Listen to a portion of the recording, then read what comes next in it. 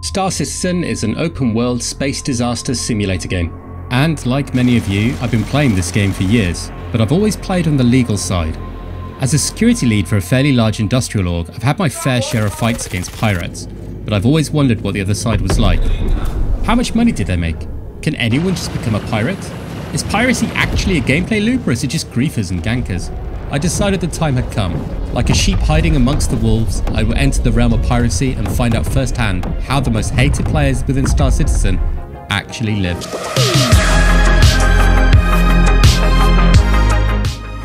First challenge was my account.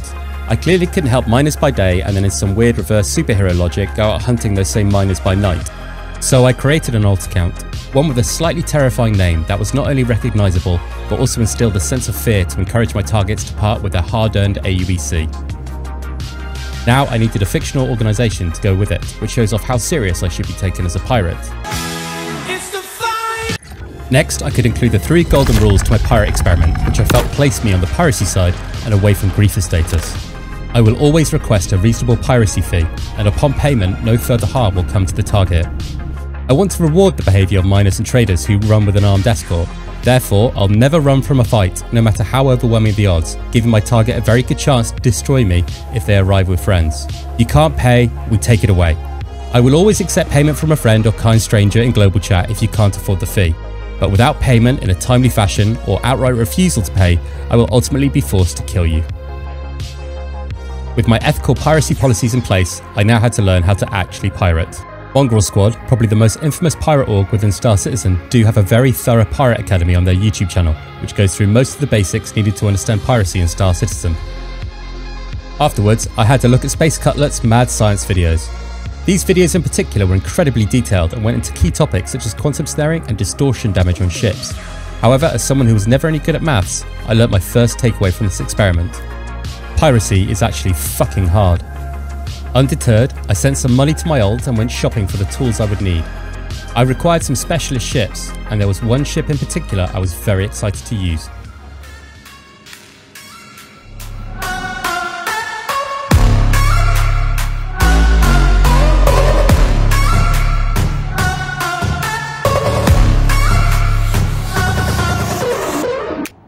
RSI Mantis is the only ship in the game with quantum enforcement device capable of pulling out trading ships and mining craft from quantum travel.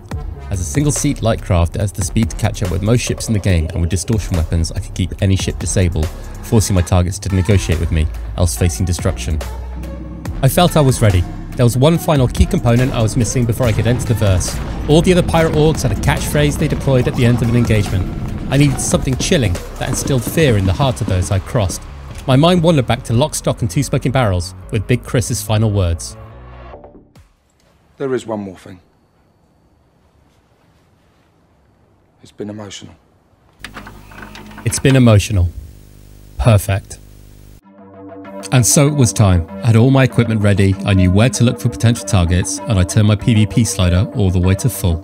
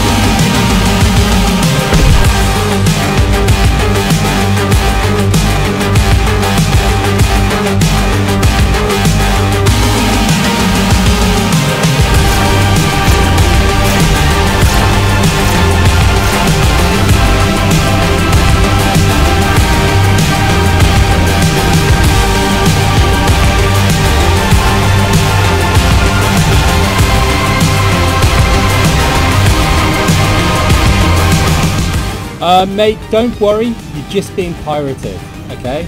You're stealing from the working class, and you should be stealing from the rich.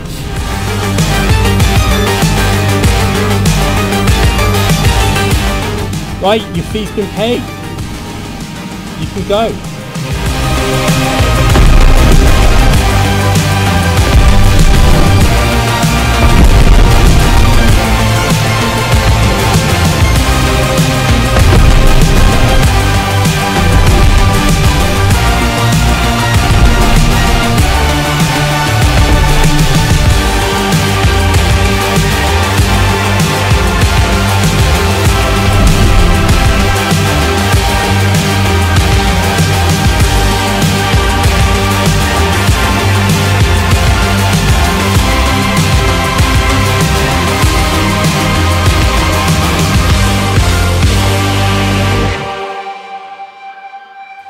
317 dropped, and with it the removal of distortion damage and EMPs.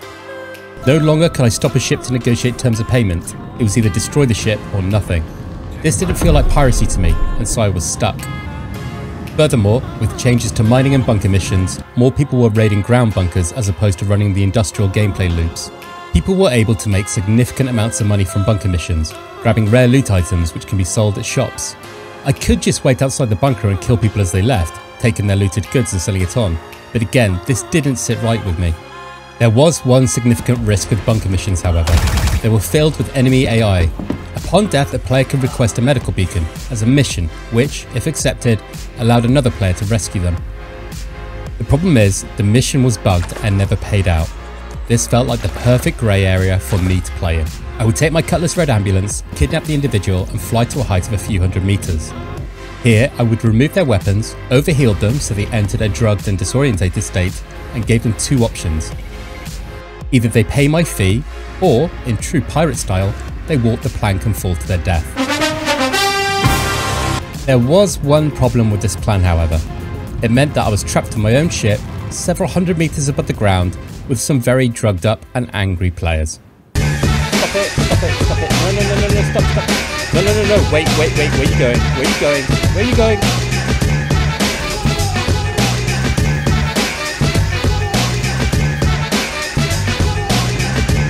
I can literally see you hiding there. What we're doing when Fatboy Trippin. Oh, thank fuck for that.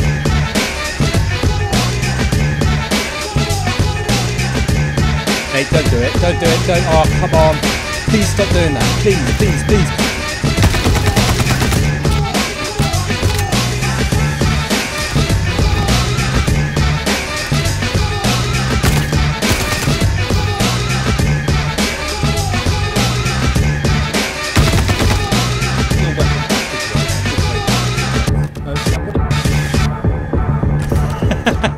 Fuck me.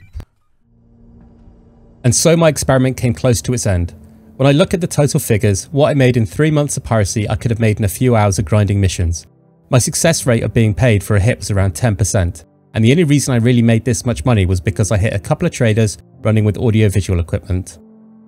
All in all though, I found my success rate was far higher when I flew with a couple of other people. That being said, where initially I was more focused on how much money could be made from piracy at the start of the video, I found that by the end of this experiment, I didn't care if I was paid. Running as a pirate was a similar experience to drinking full fat Coke for the first time when you've only ever had the diet version. I didn't realise it then, but the way I used to play Star Citizen was to just go to this location, kill this person, then move to the next location and pick up this box and so on. I've been playing this game on autopilot.